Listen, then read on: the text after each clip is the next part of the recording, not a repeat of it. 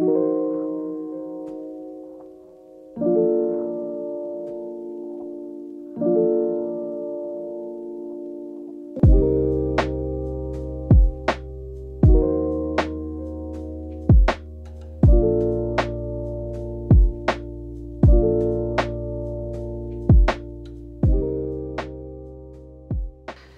I want a mechanical keyboard. My keyboard right now is trash. It's a 20 euro keyboard and I glued some paper on it because I wanted some macro buttons. I found a keycap set that looks the same as the Animal Crossing Switch dock, and I have that on my desk and I want them to match. So I bought the keycaps first. And then I left them for 3 months, I think. And I just ordered today what I actually need to build the mechanical keyboard. The plan is very complicated because I'm French, I need accents. So I need an ISO keyboard and it's really hard to find for some reason. And I also want a 75% keyboard, which is one of the rarest size of keyboards that you actually have kits for it. So ISO 75%. So I haven't done all the research yet. I will do it as the video progresses, you will see. I hope at the end my keyboard will be exactly what I want it to be. So yeah, let me show you the keycaps. So the keycaps are by Antidote Studio. I bought them on Etsy and I think they're still selling them. They're PBT, I believe, I'm not too sure, maybe the ABS. And they have the, how was it called? XCA profile or XTA profile. Yeah, I should have worked more on my script before recording, but here we are. So this is the space bar, and of course I bought it mainly for the space bar. There are all the basic keycaps, and then there are many with tiny picture on them. Like this one has a tree trunk that looks like it belongs in Animal Crossing. Shift has a net. There are some brown keycaps, but not too many. It's mainly white, blue and light green. And it matches exactly with this Animal Crossing Switch. And that was the whole point. I was worried when I looked at the pictures on Etsy if it would actually match, but it does. It does. The brown is the darker shade of brown. The blue is almost perfect. It's just a tiny bit more saturated. And the green is exactly the same. Also, the white is kind of an off-white. It's not as off-white as the Switch dock. It's whiter, but it looks pretty nice next to it, so I'm not mad. There are some keys that are kind of weird though.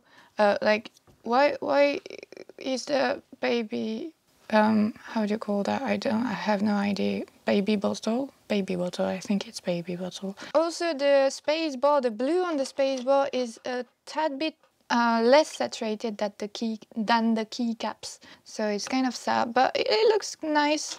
It looks nice. It's just not exactly the same color, and then same for the green. It's darker, but I like it still. There are enough keycap to make a 100% keyboard, and there are some more just to mix and match. There's a tiny fish too. I ordered a white enter key, because on ISO keyboards, the enter key has a really weird shape, like a 7, and I need that one. But other than that, it's not too different from a QWERTY keyboard, ANSI I think it's called. So it should be fine. And yeah, look at that. And now I just have to wait until all the parts come, and then I will have to solder everything because it's not hot swap. I haven't done any soldering since high school. It's been quite a while, but I think it will be fine. I used to be good at it because that was my major in high school, electronics. So should be fine. Should be fine. I'm not too worried about it, but hopefully everything goes smoothly. and I have a functioning keyboard, a cute functioning keyboard very soon. 2 weeks later.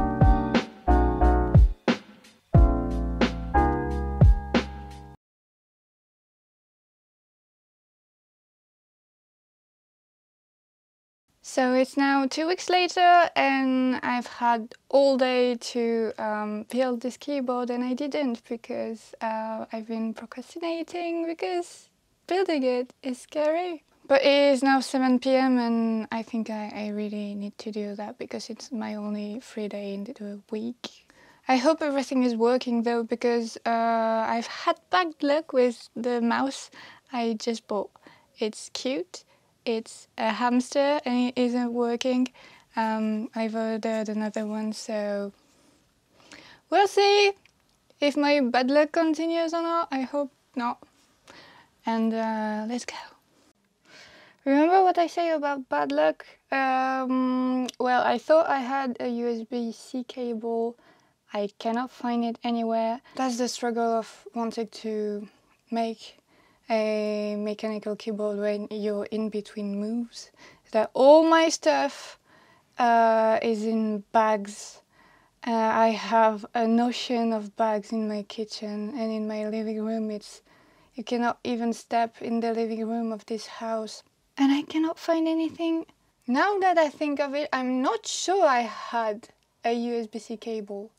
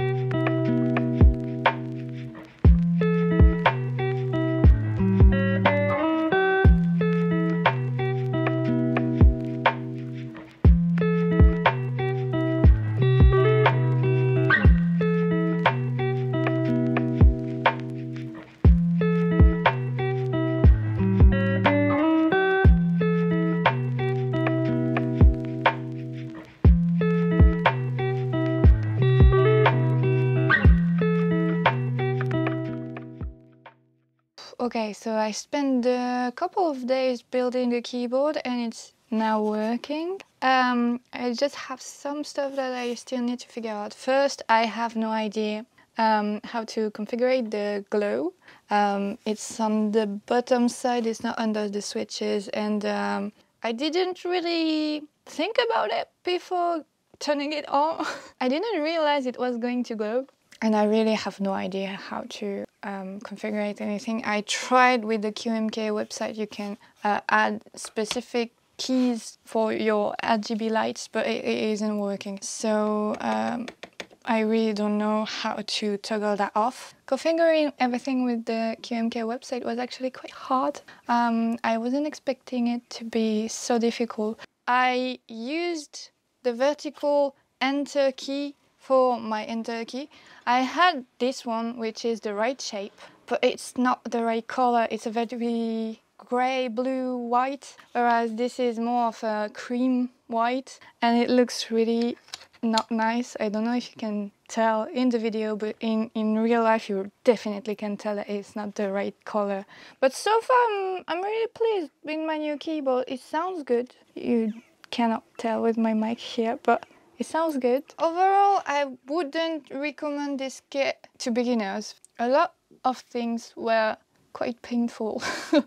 I had a problem with my P key. I think my soldering was fine, it's just that the switch I soldered didn't work. So I had to unsolder that, and since it's right in the middle of the keyboard, it was such a pain in the ass. But I did just fine, and I was glad I ordered a little bit more switches than I really needed. I also really struggled to screw the PCB into the case, so I put, I think, only 3 screws out of like 7, because the screw holes are very deep and the screws are very tiny, and I just couldn't align them properly, so it's holding fine, but well, I won't do that with my keyboard very often anyway, but I have to be careful.